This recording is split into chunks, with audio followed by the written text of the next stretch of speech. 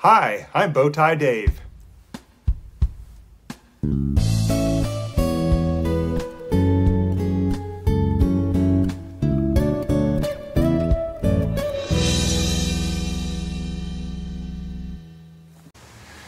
Hello and welcome to Bowtie Life, where we talk mostly about gardening, sometimes about life. And we are out here in the raised beds, the colorful raised beds, the Joseph beds. And I'm Bowtie Dave, and we are here about to address a situation of some super sweet 100 tomatoes. Now these were grown out on April 26th. This is June, I believe today is the 6th of June, or no, I'm sorry, 7th of June. And so that means these guys are about 6 weeks old. And they've been hardened off.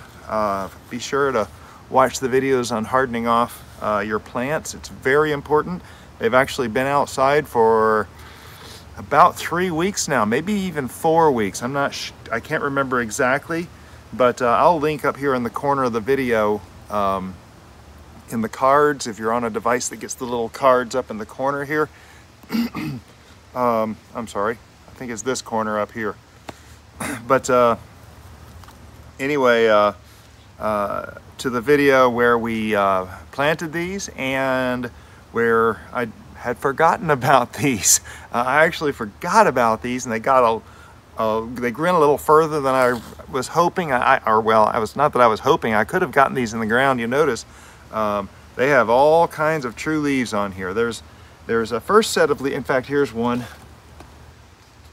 At the beginning, it grows these cotyledon leaves. You see how that's just a very simple leaf, and then it starts getting into these more complex leaves.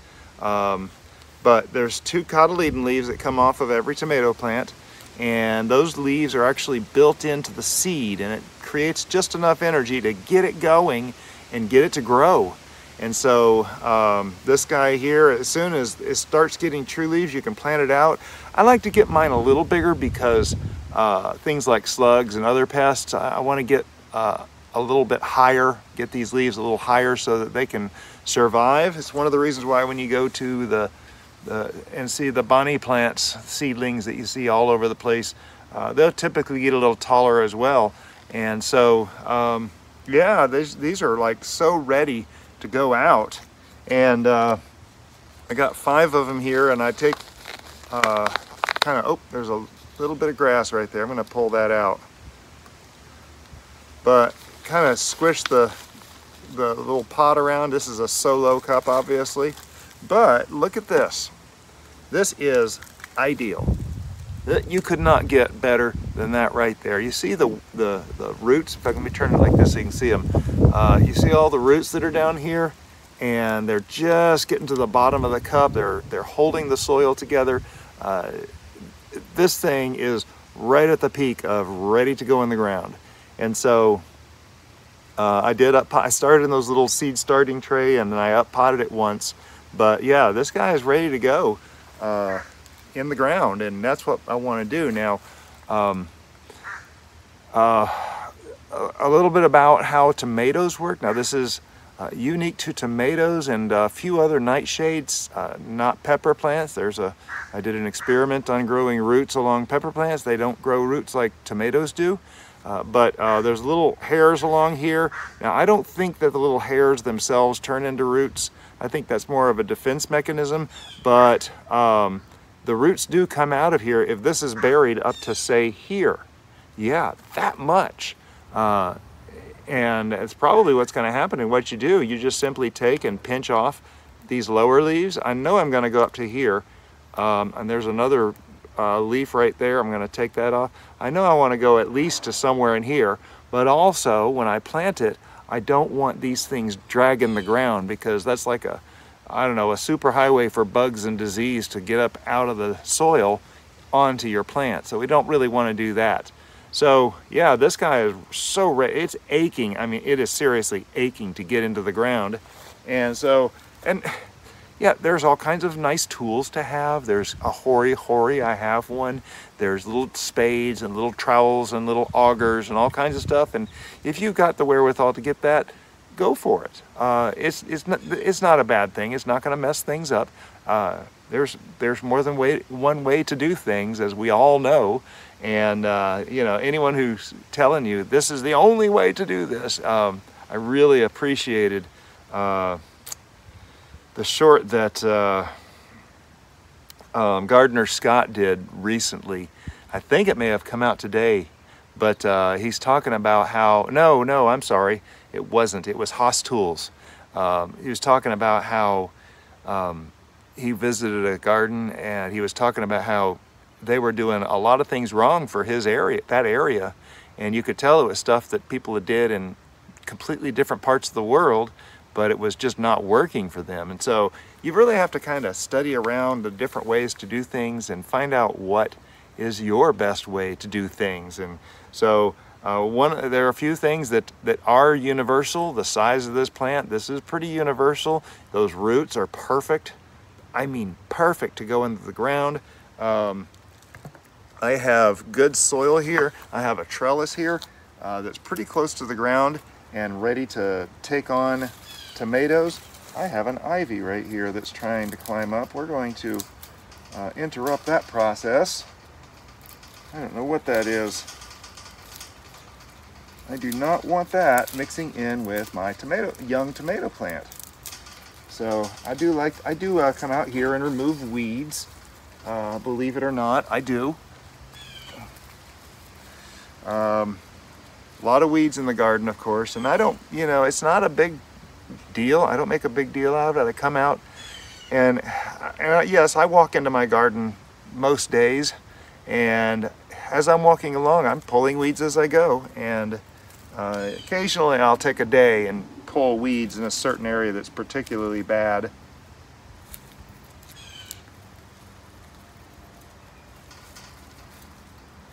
But it's not a hard task to do. It really isn't. And it really gets your hands in the soil and kind of gets that biome, the very healthy biome that keeps us alive, just mixed in with your system. But anyway, so there's a tomato plant over here that's kind of leaning towards, I've got to take care of that. But this trellis, it had, what did it have on it last year? It had beans on this side. It had Kajari melons on the other side last year.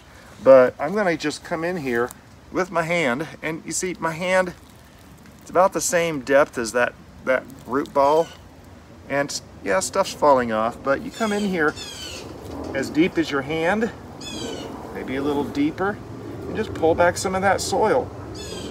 Now, I do have a lot of mulch on here, wood chip mulch, and we live amidst 4 air bases, a couple of airports, and a heliport, so there's a lot of air traffic around here. But I'm reaching down pretty far in here, and I'm gonna put this plant, let me turn the camera down so you can see it. So I put this plant pretty far down in here. I should have pulled back the mulch first. I forgot to do that, but I do have a lot of the soil on top here, and I'm just gonna fill in, kind of pack in so there's no overly exhaustive air pockets in there, and put some mulch around it. And now you can see this branch that oh, there's a worm. Where'd he go? That means health right there. This place is healthy when you see worms. He's trying to get back to the soil. Now this one here is trying to get into, is pretty close, and I know I'll eventually be picking these bottom two branches. This one here is definitely on the soil. So as I was saying earlier, just pinch that off so it's not touching the soil. This will be insects will climb up that, and you just don't want that. This thing is going to take off growing though. You will see a difference in that in just days. And there's new stuff coming here. It's ready to go. Now this is, like I said, a Super Sweet 100. It is an indeterminate tomato. There's 2 kinds of tomatoes. There are determinate tomatoes and indeterminate tomatoes, and they grow a little differently. A determinate tomato grows so big. In fact, if you look over here at this Nebraska wedding tomato, This guy is not going to grow very much bigger than that because it is a determinate tomato, and it's not quite full grown, but it's pretty darn close. This is a small tomato cage on here. I think it's maybe a 3-foot plant, which it's about what it is. So the determinate plant will grow so high for so long, give its fruit, and then it will die. It's gonna be done with. What am I seeing that's orange over here? I see something in the oh, sorry, that's part of my camera program. I thought I had one of these ready, but it will die. That's a determinate tomato. It has a determined life, a determined size, almost a determined crop. But an indeterminate, which is what this Super Sweet 100 is, an indeterminate will grow until the weather takes it, which means I've had these things grow over 20 feet tall. This thing is going to grow up this trellis, and I'm going to be tying it on occasionally just to give it direction. But it's going to grow and grow and grow until next winter, when something gets it, either disease or insects or freeze or whatever. Something will get it. In here in Destin, Florida, it will probably get it sometime around or after Christmas. But you know, I've had these things last a long time, last till after Christmas, in fact, on sometimes. But anyway, so yeah, that's done. That's ready to go. I will water this in, which just means I take the hose and give it a little bit of water. What that does is it makes that soil wash down around the roots and make sure that it's in good contact so that it can get all the nutrients it needs. But let's go ahead and do up one more here.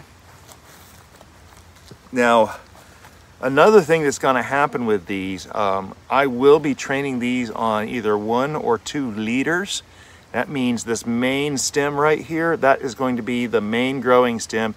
And you can see there's branches coming off here. Eventually, off of this will come a little section where the tomatoes themselves will grow. And but if you look in the middle here, there's something growing right here in the middle of this. Is called a crotch. Or the armpit or whatever. This is called a sucker. And on indeterminate plants, if you're doing a single leader, this is actually another leader trying to come out. So you kind of keep an eye on that if you want to grow it that way. And that's not the only way to do it. I know some people will grow their indeterminates 6-8 foot high and then top them. And when you top them, that actually promotes the growth of these other little tiny things in between here, and it grows a different way. But it will continue to grow for a very long time. So anyway, this guy here, I'm going to do the same thing. I'm going to pinch off a few of these bottom branches based on that one I just planted. I know I'm going to want to take these 2 off. And you see, there's not much left here, and that's okay. In fact, I could take these 2 off if I needed to and just leave this little fluff on top, and it will grow. It's amazing. These tomatoes are resilient. So I've got this here. I'm going to come over just a foot or so. Ooh, look at that. There's a seed on a plant right there. Almost looks like a palm starting. It feels like a palm starting too. I'm not sure. Oh, and so I do have labels, and I'm going to be sure and put labels on these so I know what they are. But same thing. Just squeeze the cup a little bit. And it'll be the same way. This was planted at the same time as that last one. You can see the roots look beautiful. This thing is ready to go, ready to rock. There's a little bit of grass right there. We'll go ahead and get rid of that. And come over here, do the same exact thing. Now I feel down there's a piece of cardboard that was easy just to poke my finger through. And you can watch some of my other videos to see why there's cardboard down there.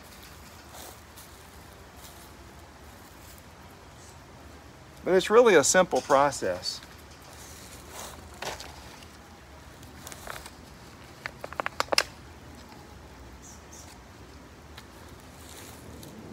You know, one of the biggest things to realize is that when you're doing this, really, it's just getting started. Do it a few times, grow it for a season, watch it grow. These things are gonna grow. Be sure and check out the garden tours that we do at the end of every month, and see how this grows. This will be on the 3rd part of each month where I do these raised garden bed tours. Now this guy is kind of hanging over a little bit. It's got turned a little bit.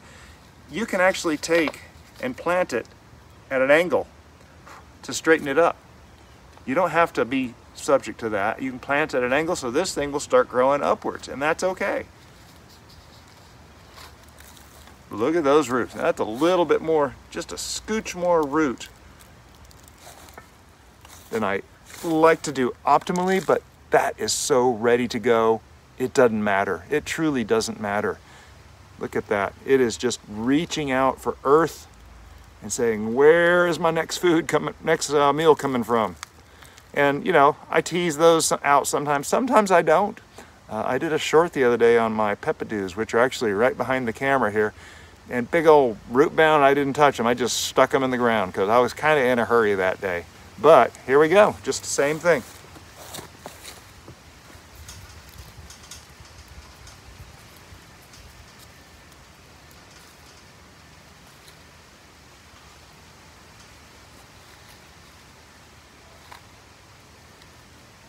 And I'm putting it in just like this.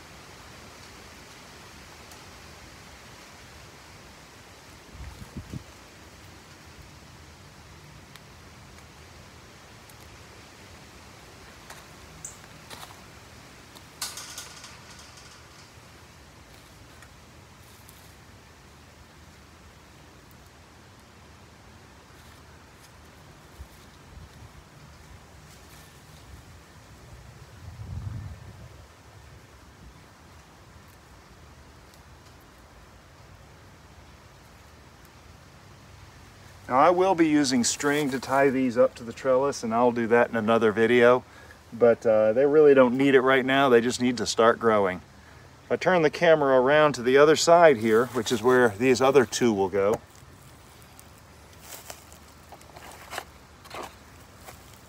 you can see here's the same thing. Oh, this one actually has both cotyledon leaves on it. They actually will die and drop off on their own. And you can leave them, you can pinch them off. It truly does not matter. It knows how to take care of itself. So I stuck that label over there on that last one I planted. Now these root balls are a little drier. I actually put these over here yesterday and they didn't get the water this morning. So these are a little bit drier than I like to let them get, but it's okay. They did get watered yesterday morning. And we are very humid here in Destin, Florida. Now I've got some onions down over here, so I'm going to come in a little bit. Oh.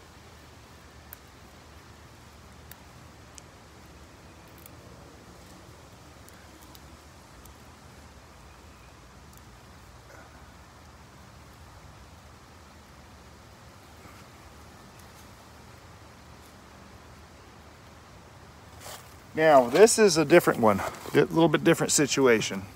And I'm glad I have this because you can see that right here, this main leader splits into two. And this is one of the reasons I like, this is one of the things I'll look for is when the plant is naturally splitting two. Now, this isn't something growing out of an armpit of another thing. It is truly a split. There's leaves on both sides. Couple of weeds in there, has a cotyledon leaf down here, but this thing is splitting into two. So this is going to be two plants. Now the root system can support not two plants but 2 leaders. This root system can support 2 leaders, and they will both grow just the same. But sometimes nature does this. It'll just create a plant that's ready and rock. Oh, this one did have both cotyledon leaves, but ready and rocking to go. So again, I'm going to pick off all these lower leaves. It looks like it could even be trying to do a third one here. I don't know.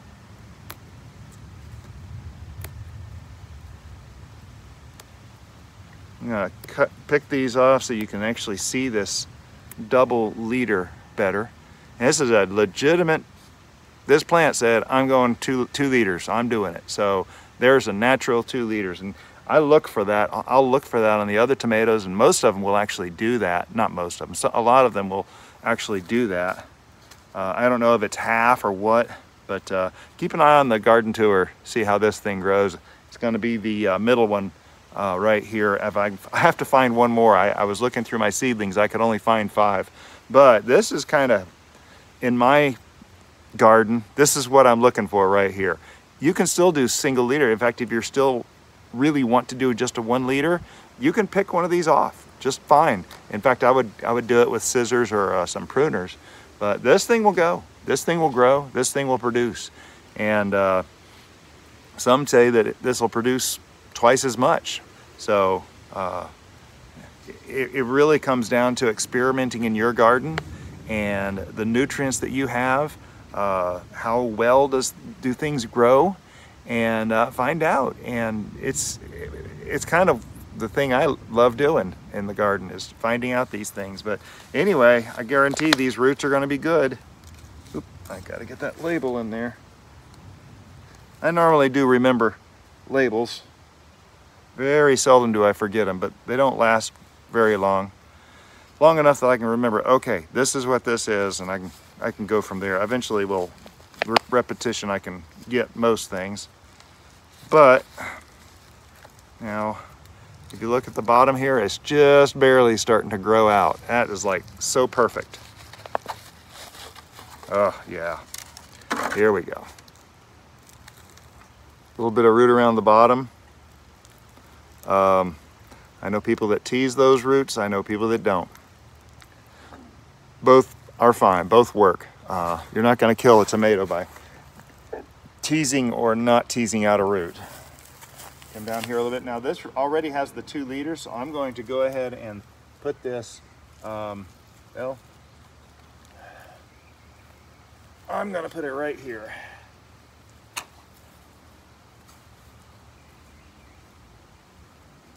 With the leaders going that way, ready to go up 2 different verticals on this trellis. So anyway, label.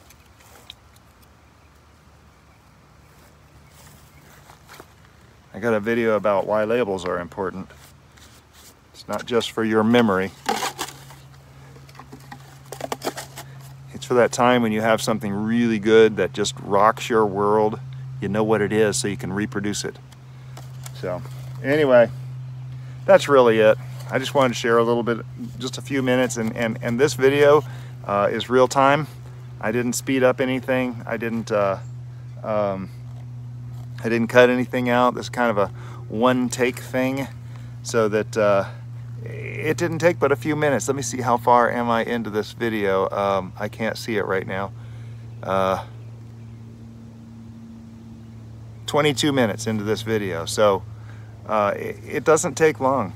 And if I had just gotten out here and do it, I could have done it in 5 minutes and not talked, you know. So, but I want you to be able to come along and share. I wanted to be able, this is actually my own journal of how things are going in the garden when I do things. And so this is very important to me, because I go back and I look at these things and remind myself of stuff. I did the peppadew thing just yesterday. Remember the peppadews? Oh my goodness, I had forgotten them. And so I hurried up and got those in the ground. 5 minutes, that was it. And so little tasks, especially if you're working at home, just taking a quick break outside. I love it. Coming out here, I'm under a 50% shade cloth right now. So far, these tomatoes are just loving the shade cloth out here. We have a pretty straight up sun. It's like really short shadows in the high of the day. And so I started using this shade cloth this year. I'm looking forward to seeing how it does, very much so. Anyway, as I said in the beginning, if you're just stumbling along finding us, please subscribe. Don't miss the results on these tomatoes. See how they grow. If you have subscribed, you're just watching another video, thank you so much. Every subscription, every watch helps grow the community. And this community grows the overall community of all the YouTube channels out there, and it's so very important that we can teach and learn and continue to grow. Please click the thumbs up on this video if you thought it was informational, educational, or inspirational, or if you just thought it was entertaining, for that matter. But and share it on your social media with your friends who might also like to learn how to garden and do stuff like this. So All that being said, I'm gonna sign off here and harvest some goji berries here and continue on with my work. So have a blessed day.